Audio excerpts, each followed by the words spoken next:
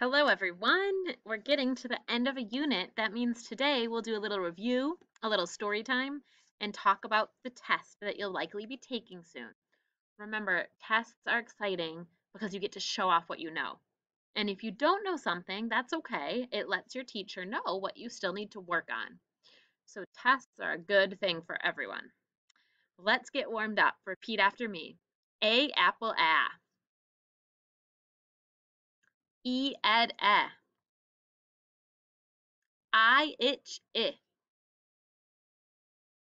O octopus ah.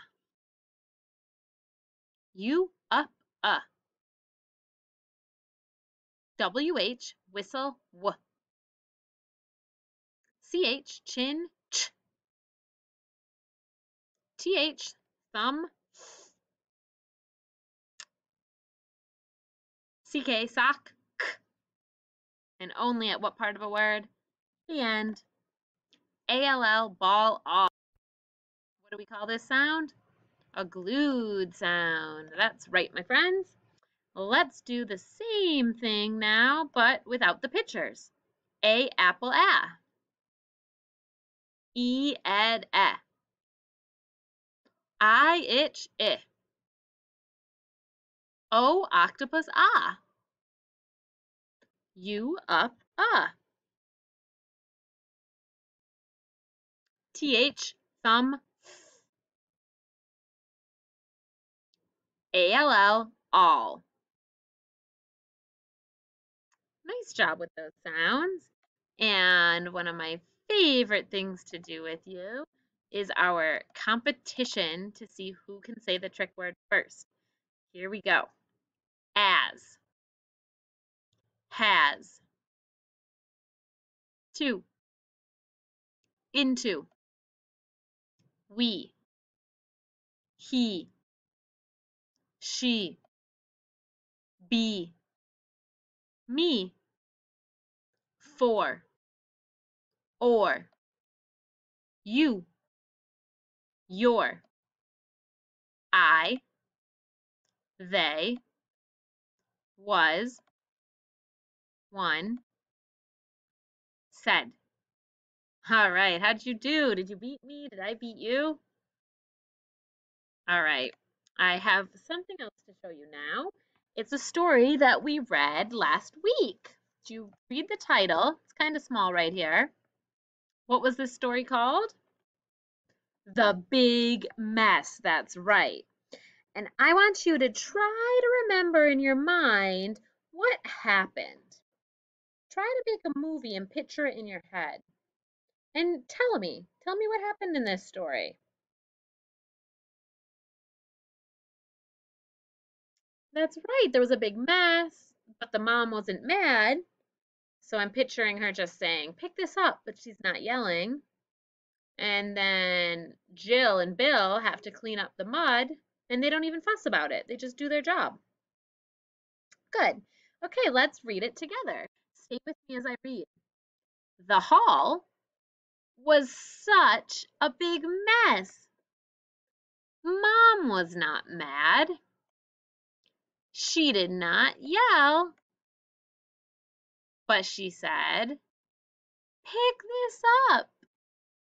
What a mess, said Mom. Put your ball in the box and get this mud off the wall. Jill and Bill did the big job. Did they fuss? They did not fuss at all. Nice job reading with me, everybody. So, how did you do making a movie in your head? Were you able to see all of those parts happening? Good. And now let's talk about the feelings. How was Mom feeling in the beginning of the story? You're right, she wasn't mad, but how did she feel? Maybe surprised or a little disappointed at the mess? And then how do you think Jill and Bill felt when they had to clean everything up? Well, it says they didn't fuss, so they probably were just expecting it. They were okay with it. And it doesn't tell us, but how do you think Mom felt at the end of the story? I bet she was happy too because they cleaned it all up without fussing. I would be happy. Awesome. So here's what I would like you to do. If you could please get your whiteboard, I'm going to have you take some of the words out of this story and write them on your whiteboard and practice marking them. So on your whiteboard, if you could please go ahead and write the word hall. It's in the story, so you can always look at the story to help you. Write the word hall, and there's two things to mark. Star the bonus letter and put a box around the glued sound. Hall. Okay, there are two words, actually, there's three words that rhyme with hall in this story. I want you to write the other three words on your whiteboard and mark them too.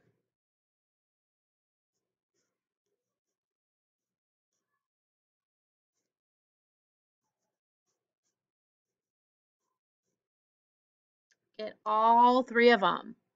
Hall, wall, ball, all. Write them all down and practice marking all of them.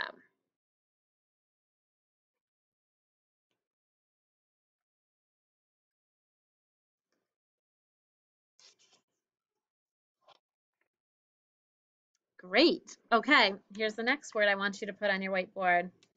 Write the word mess. Mess was in this story. Find mess, write it on your whiteboard, and put a star over the bonus letter.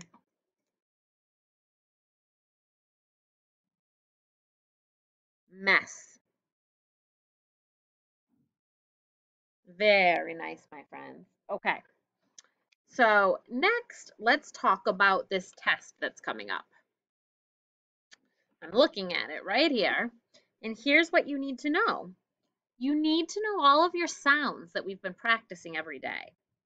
So all the vowels, if I were to say B, you need to know that's B and write it down. So when we do that warm up, if there's any sounds that have been tricky, that's what you should be practicing today. You could open up your student notebook and look at those pictures to practice. This is a little way to study and prepare. The next thing you'll have to do is you'll have to write 5 words. The words have digraphs and bonus letters. And you have to remember if we hear k at the end of a word, it's CK, that's right. So if you need to practice building some words or writing some words, that would be a good thing for you to do today. And then you have to know to mark the words. Star, the bonus letter, box, the glued sounds, and underline the digraphs. The last thing you'll do is a sentence. And in your sentence, you do need to be able to write some trick words. So I think we should practice writing a few trick words. So you still have your whiteboard out. I would like you to practice writing the word they. Go ahead, practice they.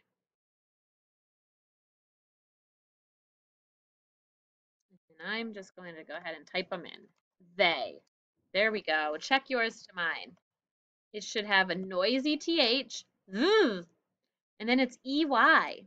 EY normally says E, like in key, but it's tricky because in this word it says A. They. Okay, some more trick words you need to know are your. Go ahead, write your. And on your test, you're allowed to look in your notebook. So if you don't know your, think your. I know it starts with a Y. Then I'm going to look in my student notebook in the trick word section to figure out the rest of it. I know it ends with your. The tricky part's in the middle. Find it and then make sure it matches mine. If you didn't know this one, I want you to write it 6 times on your whiteboard. Practice the things that you need more practice on. Pause if you need to practice your a little bit more. Your, more. Those words rhyme. Okay, how about the trick word said? We know it starts with S and it ends with D. The tricky part's in the middle. Look it up or write it out. Check it with mine. Said. If you didn't know it easily, I want you to fill the whiteboard with it. Right? Said. Spell it as you do it. S-A-I-D. Said.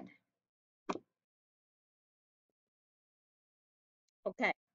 And the last thing that I do want to point out is back in our story, we talked when we learned the word said about quotation marks. Can everyone go like this? Take two fingers and move them. Sometimes we call these air quotes.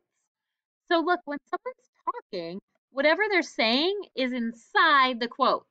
And we said the first letter has to be uppercase and a comma comes before it. So look, mom's talking here. Let's do air quotes and say what she says. Pick this up. Oh, here's some more quotes. Mom's talking again. Let's do it. What a mess. Oh, here's some more quotes. This is still mom talking. Put your ball in the box and get this mud off the wall. So when you're reading, be on the lookout for these quotation marks that have a capital letter inside and a comma before. Awesome job, everybody.